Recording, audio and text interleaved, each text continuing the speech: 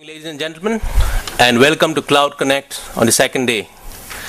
I again would like to thank all the people out here, and it's really a pleasure and privilege to have such a distinguished gathering of attendees and speakers alike. So we start off the day with Mr. Jason Bloomberg, President, ZapThink. And he's going to talk on architecting a RESTful cloud, the key to elasticity. Mr. Bloomberg is president of ZapThink, a Dovell Technologies company. He is a thought leader in the areas of enterprise architecture, service-oriented architecture, and cloud computing, and helps organizations around the world better leverage their IT resources to meet challenging business needs. Cloud environments are inherently partition tolerant, which impacts both data consistency and application state. As a result, architects must utilize different approaches from traditional application environments, instead leveraging best practices of creating hypermedia applications. In particular, they must move application state off the server to the client, following an architectural style known as representational state transfer, or REST. Attendees of this session will obtain an understanding of the unique architectural requirements for cloud-based applications, gain a new perspective on how the cloud can transport and complement existing applications, learn how REST is essential for achieving elasticity in cloud-based applications. Please come in. Thank you very much. Very good. Well, it's great to be here in Bangalore again. My name is Jason Bloomberg. I'm president of ZapThink.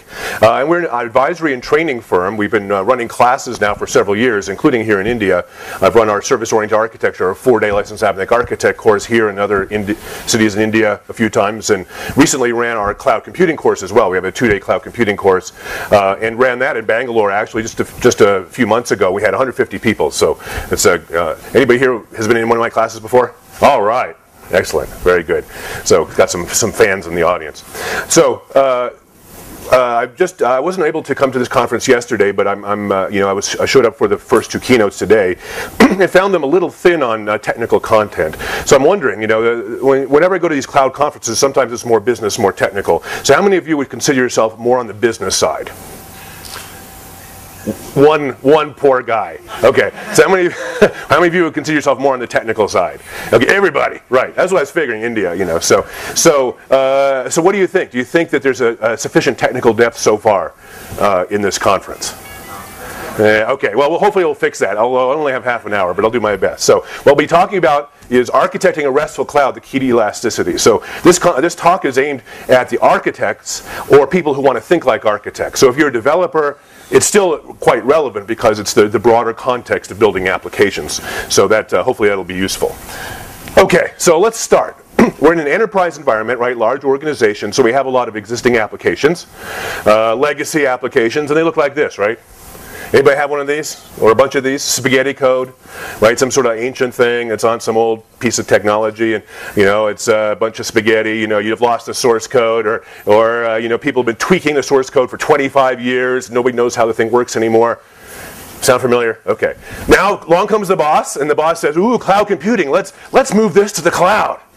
Okay. So now watch closely. We're going to move this to the cloud. Okay, ready? There we are.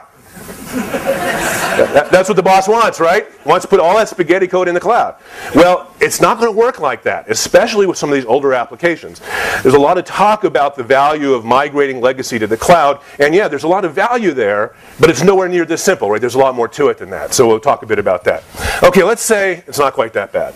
Let's say it's not ancient spaghetti code. It's some sort of modern distributed application written in Java or C#, right? It follows all the OO best practices, and now the boss comes along and says, let's move that to the cloud. Okay, so now watch closely. Let's move to the cloud. There we are.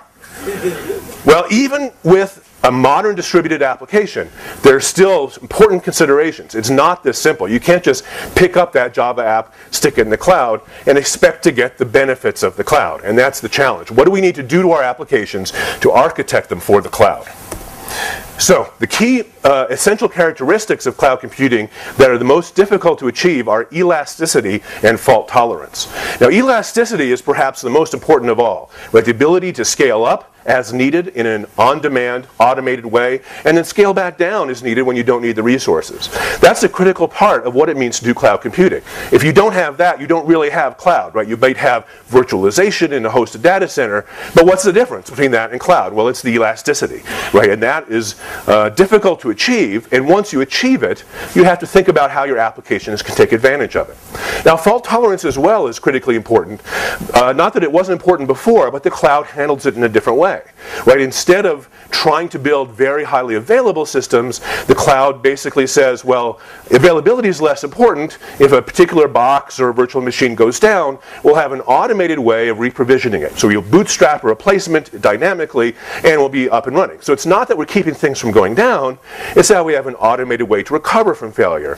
And that's a new way of looking at fault tolerance. Well, if your application isn't designed for that, you're not going to achieve the benefits of that either. So how do we need to think about our application to achieve these benefits? Well, the focus here is rapid elasticity. So this is a slide from NIST, and NIST is a U.S. government-sponsored standards body that has really helped define cloud computing for the world, really. It's more than just the U.S. And so this is basically the deployment models, service models, and among the essential characteristics, rapid elasticity. That's essential. If you're not doing that, you're not getting the benefits of the cloud. So what do we mean by elasticity? Well, it's rapid, it's automated, and it goes both up and down. So if you think elasticity means, oh, I need a new virtual machine, so you give your sysadmin a call, and 6 days later, they call you back and say, oh, that virtual machine's provisioned, that's not elastic, right? Elastic means automated and rapid. Now, how rapid is rapid depends upon the physical constraints, right? Obviously, if you're going to be configuring an entire, Linux virtual machine, it might take 45 minutes or an hour, and that still qualifies as rapid. It's definitely not a week, though, right? So how many instances are you going to have? And when I say instance, it could mean an application instance, a virtual machine instance, a database instance, storage instance, right? There's many different kinds of resources that we're abstracting in the cloud computing environment. So how many of those are we going to have? Well, we don't know. We don't know ahead of time how many instances we're going to need. This is part of the challenge of elasticity. With a traditional distributed application, you do your traditional capacity planning, you'll have some idea how many servers you're going to need. And yeah, you might need to add more if your capacity needs change, but that's typically done generally in a manual way. Cloud computing, we're saying, well, we don't have to know ahead of time because we're elastic. If we need more resources, we'll just provision those automatically. So we have to architect our application without knowing how many instances, application tier or database tier instances, we're running on. That's a new way of thinking about how we're going to design our distributed application. Another key challenge is how we deal with state information. Right? Let's say we have a stateful application. Now, not every application is stateful, but any application that has to keep track of users or keep track of processes is going to be inherently stateful. So the example I like to use is our friend, the e-commerce application, right? The shopping cart. You go onto some shopping cart website, and every user has their own shopping cart, and every shopping cart's in a particular state at a particular time. So that's a classic example of a stateful application, but really any number of applications fall into this category. So where are we going to maintain that state information for each of these individual users or customers? Well, if we maintain it on the cloud instance, that is the application tier instance that is actually running the application, we're going to have a problem because that's not fault tolerant, right? Because that instance goes down, we lose that state information. So we don't want to put it there. So where else can we put it?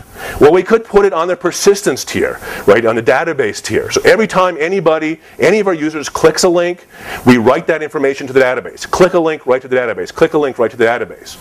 Well, that doesn't scale very well, right? That's essentially a two-tier application, and if you've ever used a two-tier app, right, you can only support so many users, so many concurrent sessions, and then you have to start dealing with how to scale that. So that's not going to work for us either. So we could push that information to the client and maintain application state in the client. Well, traditional ways of doing this, like setting a cookie, well, we can set cookies, but people can turn them off, and people can delete them. Nobody likes cookies, right? And cookies are HTTP specific, so if we're in a non-HTTP environment, we can't use them anyway. So that's not a very good answer either. What we need is an architectural approach that enables us to leverage application state on the client in a way that meets our needs and allows us to be elastic and fault tolerant. So essentially what we want to do is we want to enable hypermedia to be our application state engine. So hypermedia, essentially we have a big website. Only it's not just web pages, it could be any kind of media. So it could be, XML files, JSON files, media files, any kind of file, interconnected via hyperlinks, and that's our application. Right, so we're building a distributed hypermedia application, and we want to enable that hypermedia application to maintain the application state for us. So where is the user in that shopping cart? Well, it depends upon what page they're on and what links they can click. So you're familiar with state machines, right? Every user is in a particular state. And shame on you. And every state has transitions, valid transitions to other states. And so clearly clicking hyperlinks is a great way of navigating state machine. So that's what we mean by hypermedia as the engine of application state. Now that phrase, hypermedia as the engine of application state, that also goes by the acronym HADOS, and it's one of the 4 REST constraints. And it's the one that developers usually don't get. So we talk about REST, we'll define it in a moment. We talk about 4 constraints, and HADOS constraint is the one that people usually don't understand. But it's the most central, most important one, because REST is all about building distributed hypermedia applications. And this is going to be how we're going to deal with state as well as elasticity informations in a cloud computing environment. So how does this work? Well, the web pages or the representations, which could be any media type, essentially reflect the current state of the app through hypermedia, right? Through this, where the particular user is and what links they can click on. And those links essentially have opaque references to any state that the server has to keep track of. So not all state information is on the client. That's the application state that is specific to each user. Resource state is state information that everybody shares. So that e-commerce application, it has to keep track of how many of a particular book or inventory. Well, that inventory number is something everybody has to share. That's part of the resource state. Well, that's handled behind the scenes, right? So that anybody who is having a shopping cart, they click a link, and the link will either put that book in their shopping cart or click a page saying that that book is not available. And what's going on behind the scenes is hidden from view. Okay, so HADOS, right? It's one of the 4 RESTful constraints, and if you're a Restafarian, if you're familiar with REST, then you're probably familiar with this, but it's also the one that developers struggle with. But it's the point of REST. REST is about building hypermedia applications by transferring application state to the client. This is what we mean by representational state transfer. So why does REST have that goofy name, representational state transfer? Everybody ever use REST and wonder what the hell's the name about?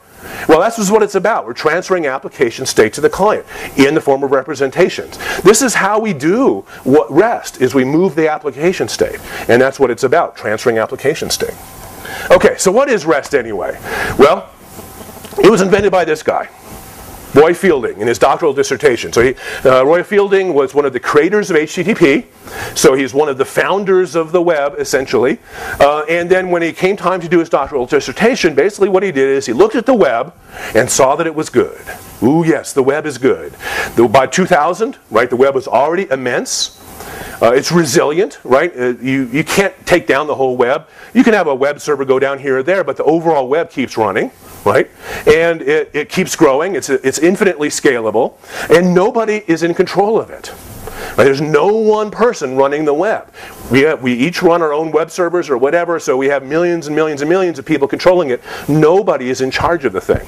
So he looked at the web and said, wouldn't it be great if we could distill the architectural principles that make the web so special into a set of abstracted constraints that we could apply to software in general. And that's what REST is.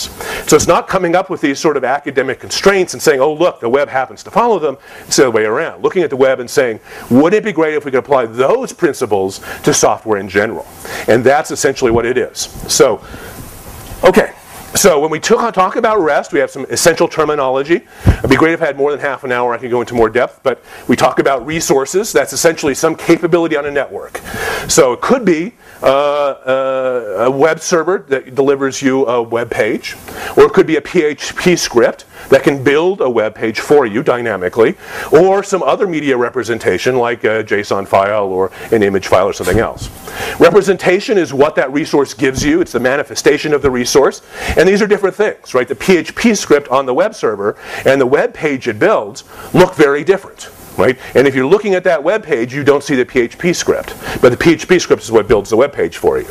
And we use the term hypermedia, which is essentially an update of the old term hypertext, as in hypertext transfer protocol, which were pages interconnected by links. But now it's not just text anymore. It's many different types of media. Okay, so REST, if you're doing REST, what that means, it's an architectural style, which means you have to follow a core set of architectural constraints. And REST defines 4 of them. If you're doing these 4, you're doing REST. If you're not doing all 4, maybe doing something that's similar to REST, but you're not doing REST. So what are the constraints? Separation of resource from representation, manipulation of resources by representation, self-descriptive messages, and hypermedia as the engine of application state, the dreaded HADOS. Okay, so there's no rule that says you have to do all 4. The rule is, if you want to be doing REST, you have to do all 4. But what is REST for? Building distributed hypermedia applications. If that's not what you're building, then REST may not be the best approach. But if that's what you want to do, you have to follow all 4. Okay, so I'll talk, in the longer presentation I have a slide on each of these, but since I don't, I'll just briefly introduce them. So, separation of resource from representation. Right? The PHP script and the web file web page generates are different. We're separating those. And the servers keep track of all of those resources, and how they work is transparent to the user. Manipulation of resources by representations. How do we tell the server what to do? Well, we have a web page and we click on links, we submit forms, we do the things that we can do in our representation, whether it's a web page or any XML file, JSON file, whatever representation that we have. That's how we interact with the server, is by clicking links and doing the get, post, put, and delete operations that are part of the REST interface. Self-descriptive messages, right? If we need metadata to tell us how to process a representation, it will be in the representation. Typically in the form of a media type. This is an HTML file that tells your browser, make it look, process it like XML or HTML. Or this is an XML file, here's the schema, go fetch the schema. Or this is some other kind of file. That information is included in the message.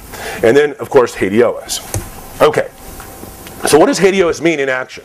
Well, the hyperlinks describe the contract between the client and the server in the form of a workflow at runtime.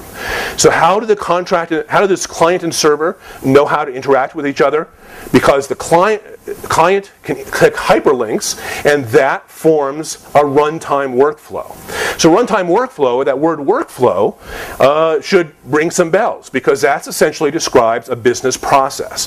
But now it's no longer a design time workflow where we figure out how the process has to work ahead of time. It's a runtime workflow, because the links can be generated as dynamically as we want them to be. So when we're working on code on the resources, which is where we do all the heavy lifting, we can build hyperlinks any way we like. So that each user clicks different links, or each time they come to a particular website, there are different links at different times. However, we have whatever level of flexibility we require. Okay. So how does this, let's tie this back now to the cloud story. How does this deal with cloud? Well, here's your app before the cloud, right? Traditional n-tier application, we have our database or persistence tier, we have our application tier, we have our client tier. Okay, so how does this work? Well, we have traditional ways of handling scalability, right? On the database tier, we have sharding, data virtualization, other approaches, traditional ways of handling scalability, often through vertical scalability approaches, where we put more processors in there, we build these tightly coupled Oracle clusters or whatever we need to do. Middle tier, we can do clustering there as well, so we can do application server clustering to scale that. We can use load balancers, and we figured out how to do this, right? Traditional n-tier applications, this is how you can build an eBay, right? It works pretty well. We know how to make it as scalable as we need it to be. And how do we handle state information in a traditional n-tier application? Well, we can write persistent state to the database, but that we want to use a very light touch, because if every time somebody clicks a link, it doesn't scale very well. So we only want to put state information that we really need to share across different users. So how do we typically do it then? We use the middle tier.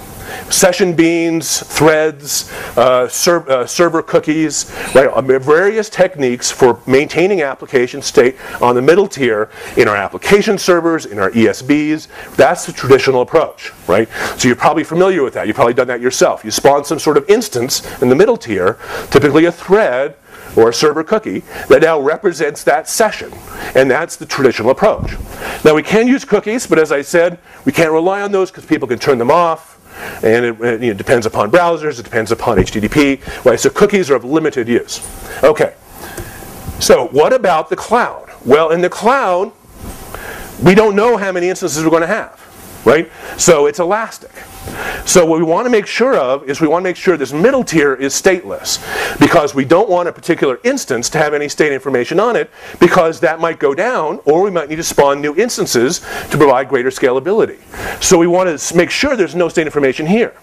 So we push some state information down here, but only the resource state that's shared for everybody. The challenge here is pushing the application state to the client. But remember, that's why we call REST REST, representational state transfer. Transfer application state in representations to the client. So here's how it works. Here's the user, right? Using a shopping cart. So this user, she comes to the Amazon.com website, right? Wants a shopping cart. Now, if you've ever been to Amazon, you know that they maintain your shopping cart information indefinitely. Right? You can put something in your shopping cart, come back 10 years later, there it is. It's out of stock and the price is doubled, but it's still in your cart, right? Because Amazon does that for you. They maintain that shopping cart state as part of the resource state. That's obviously written to a database somewhere. Come back 10 years from now, how else could they do it, right?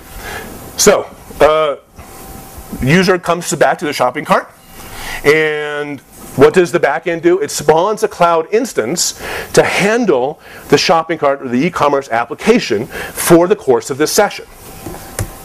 And the backend puts a hypermedia representations of that cart application on this middle tier instance that it spawned for this purpose. Or potentially there's one already instantiated, and if there's room for it, it might put it on an existing one. It doesn't really make any difference. But that hypermedia application is essentially all of the underlying code in the resources that will run the shopping cart application. But it's inherently stateless, right? It's the same application for everybody.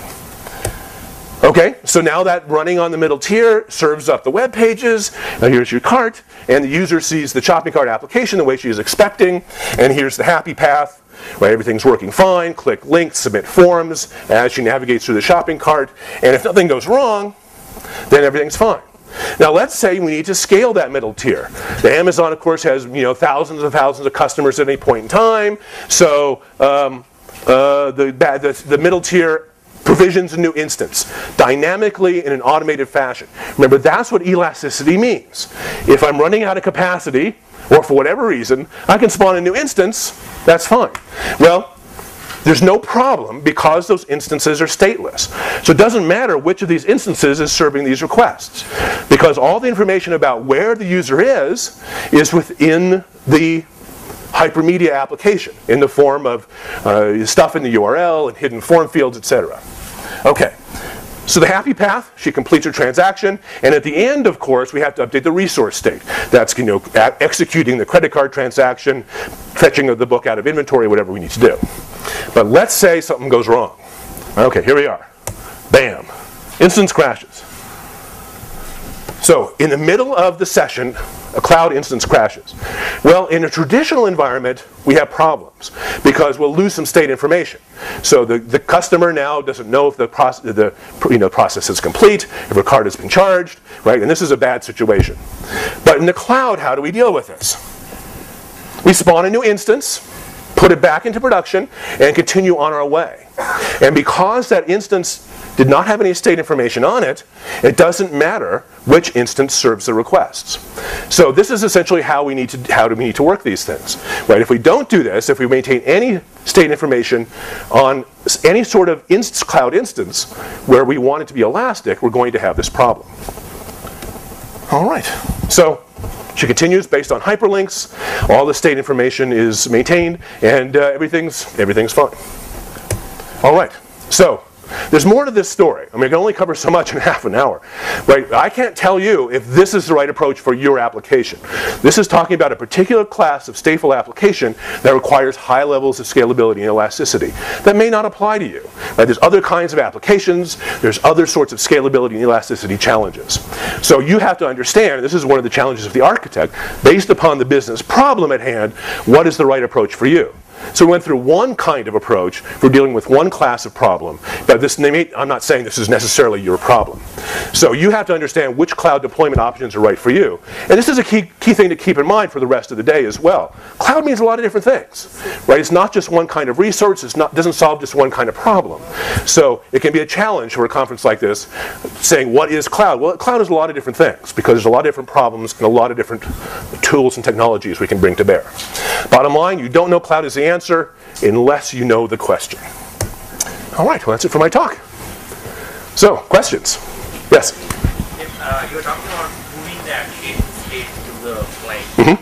That inherently brings a lot of security issues, right? That is always the first question. So, and you're not a plant, but that's good. Obviously, if we're putting any information on the client, there's the obvious security question. What if it's a bad actor, some sort of hacker? They take that state information and they monkey with it to try to change the price of the book to 1 rupee, right? And get this big expensive book for 1 rupee. Or maybe they monkey with the state information, session information, to break into somebody else's shopping cart, steal somebody's credit card. That's obviously going to be a question. Well, how do we solve that problem today?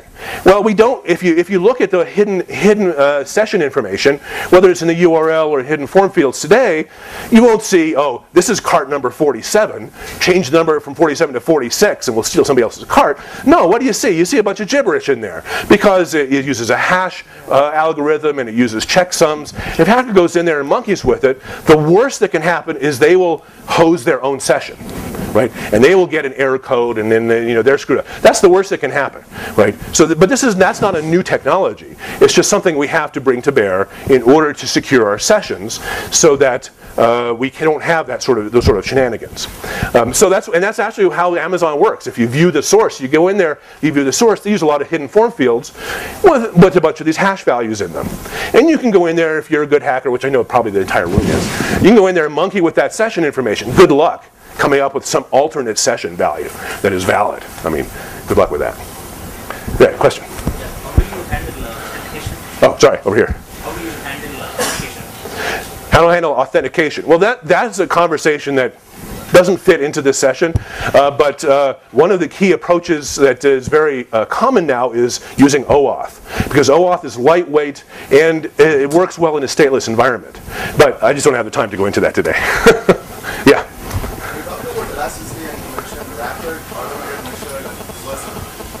Yeah? Well, the reversible is important, right? You want to be able to provision instances if you need more capacity, and deprovision them if you don't need the capacity anymore, right? Because otherwise you're not going to save money, right? If you're in a situation where I want to provision 12 instances on Amazon and just to do a particular task, and then you just leave them there forever and ever, well, Amazon was perfectly happy to keep sending you the bills forever and ever, and your boss is going to say, well, what's this bill for? But 2 years from now, you're not going to remember. So it's like, well, I don't know if that instance is useful for anything. Better keep it around until the end of time, because if we take it down, right? So you have to be able to deprovision as rapidly as provision to get the benefits of elasticity. Okay. Do the browsers need any extensions or anything of that sort to support the RESTful APIs? The process? The browser? The browser?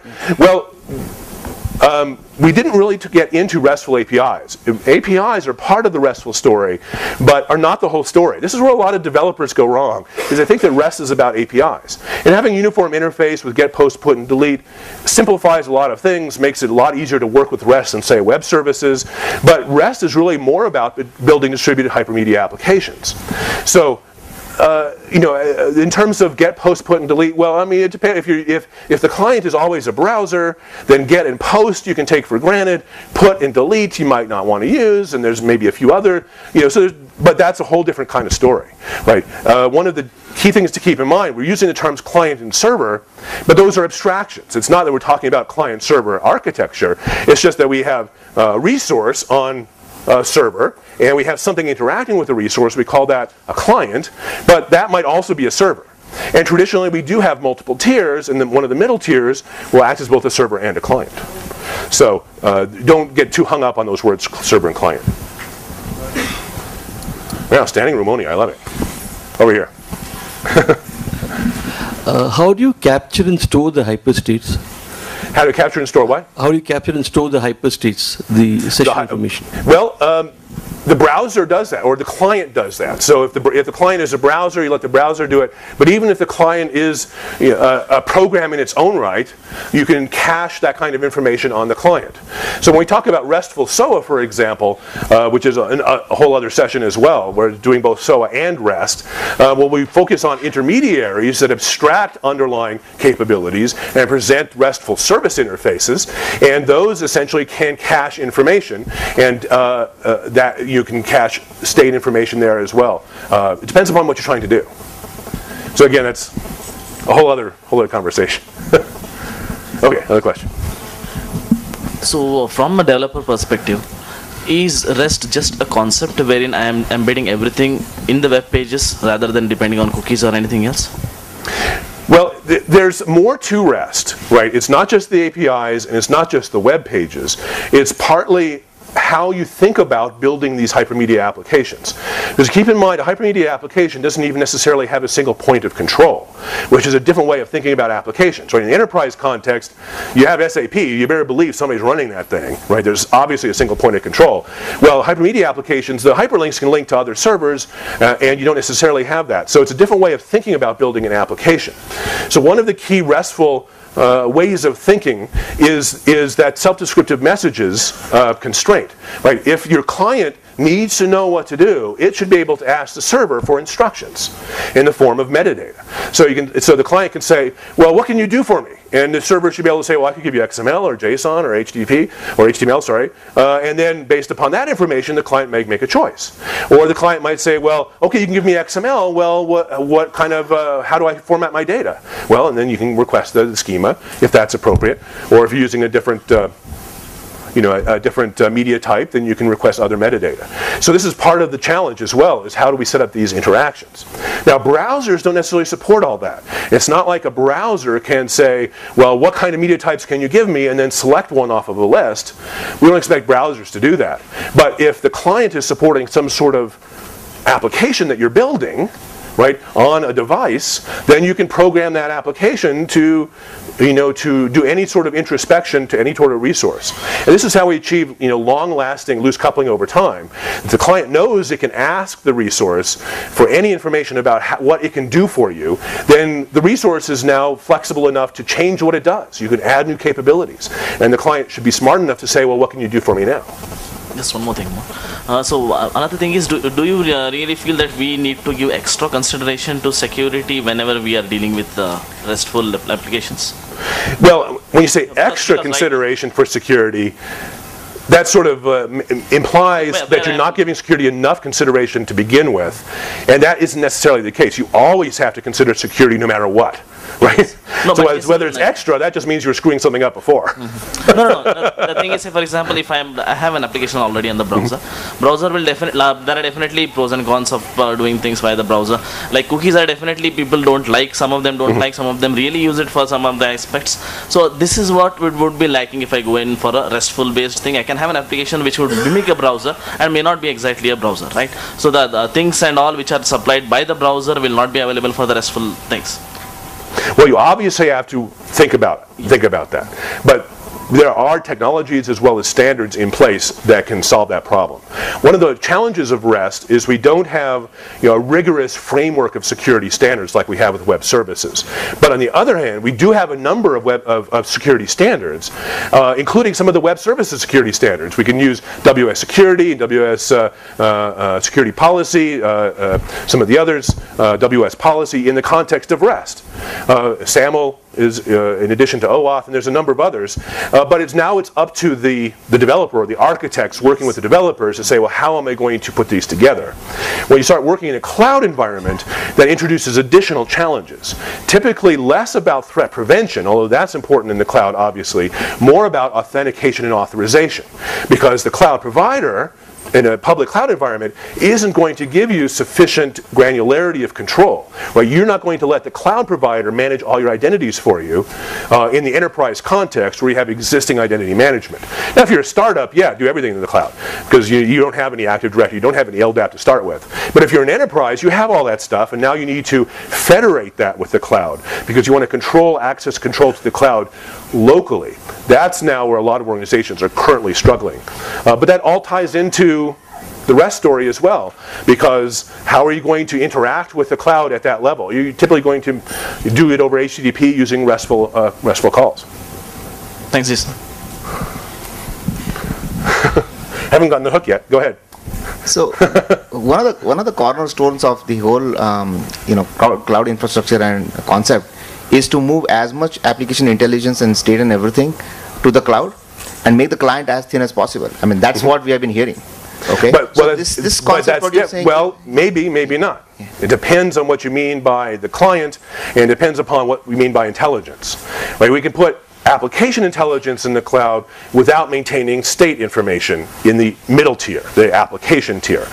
We want to let the persistence tier, which we're putting in the cloud as well, maintain persistent information, but we also need to be able to rely upon clients as well. This is an important part of the story, which again is a bit out of, we're changing over the next session here, this is a bit out of scope for this talk, is if we look at the clients, well, they're not just browsers on computers. They're any number of different kinds of devices. They're mobile devices, they're the Internet of Things, they could be automobiles or refrigerators or factory equipment or air conditioners, right? And all of these are not just clients in the sense that they are thin interfaces, they may be part of the cloud itself. There's nothing in the definition of cloud that says that all of your resources have to run in data centers, right? In fact, the word ubiquitous is part of the definition, right? Cloud is a ubiquitous set of provisionable resources. Those could be mobile devices or factory equipment. And now we're putting intelligence in a distributed way, not just in the data center, but anywhere we want to put it. And now the challenge becomes, how do we manage that? How do we secure that? How do we control that? But that's a huge part of what's going on today. And that's one of the challenges the enterprise has, is people are using these mobile phones for a whole lot of stuff that is not managed, and they don't know how to manage it. Right? But that mobile phone you have in your pocket today is more powerful than the most powerful supercomputer from 20 years ago. Right? It sort of boggles the mind if you think about it. So if everybody has a supercomputer in your pocket, why would the enterprise want you to use PeopleSoft? It's like, who the hell wants to use PeopleSoft? Right? If you can get everything you need on your phone. And that's where a lot of organizations are stuck. But if you think about those mobile devices, part of the cloud, where they're elastic, they're provisionable, they're securable, now we have at least a way of thinking about that problem. It's still very early days. But on the other hand, that's where a lot of the challenges are that people like you folks need to help us solve. So it's an opportunity. Can we keep going? Last question. One more question. Okay, you're the lucky guy. We are talking about the REST protocol or API, or is it something like SOAP for being used for the web services? Well, first of all, remember my comment that APIs is only a small part of the REST story, and a lot of developers make it into the biggest part of the story. But looking at the great thing about the RESTful API is it gives us a uniform interface. Essentially, the operations are predefined for us. One of the big challenges with web services is we have to specify the operations. So we specify them in the WSDL files, and now the SOAP messages, if we decide to use SOAP, which is optional even with web services, now have to conform to the operations as specified in WSDL. Well, that gives us excessive tight coupling, because anytime we want to change the operations, there's only so many things we can do, and now we have this complex versioning challenge that requires sophisticated governance, and that's where a lot of organizations struggle with traditional web services-based SOA. Well, in the RESTful world, you have a uniform interface, so everybody agrees on the same operations. Now, when you build a resource, you simply have to make sure you can respond to each operation. You have to know what a get means, you have to know what a post means, etc. And if you can respond to those, it doesn't now matter what the client is doing. It's up to now the resource to respond to those calls as appropriate. I think that's all we have time for. There's more to be said on that, but we're out of time. Thanks. Thank you very much. Thank you so much, Jason, for your deep insights. Now, on behalf of UBM, I'd like to present Jason with a small memento as a token of appreciation.